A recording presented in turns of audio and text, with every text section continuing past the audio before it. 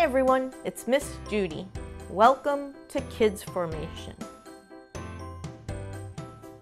Jesus brought the good news of God's love to all the people, to all the men, all the women, and all the children. During the time of the New Testament, women were not allowed to be involved in many things.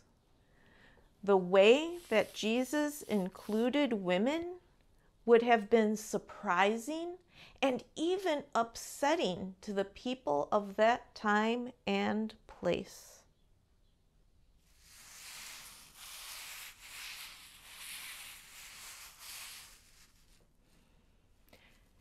Mary and Martha were sisters, and they were friends with Jesus.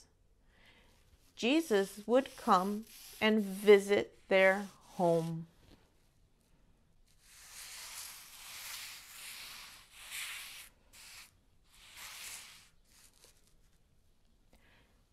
During one of these visits, when Jesus was teaching at their house, Mary sat down right next to Jesus.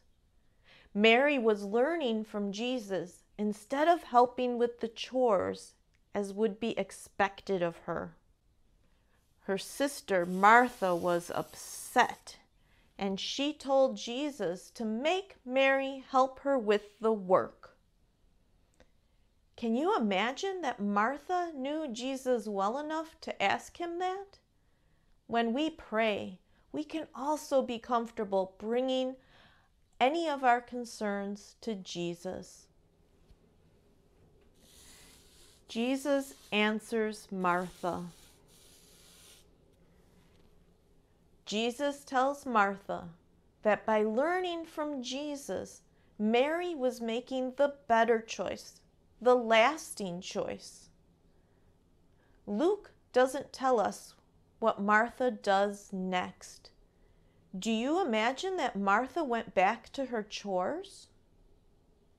Maybe you can imagine that Martha joined her sister Mary, learning from Jesus. Our verse of the week comes from the Gospel of Luke.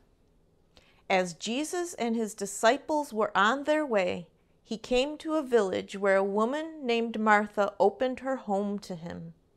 She had a sister called Mary, who sat at the Lord's feet listening to what he said. But Martha was distracted by all the preparations that had to be made. She came to him and asked, "Lord, don't you care that my sister has left me to do the work by myself? Tell her to help me." "Martha, Martha," the Lord answered, "you are worried and upset about many things, but few things are needed, or indeed only one. Mary has chosen what is better, and it will not be taken away from her." Take care, everyone.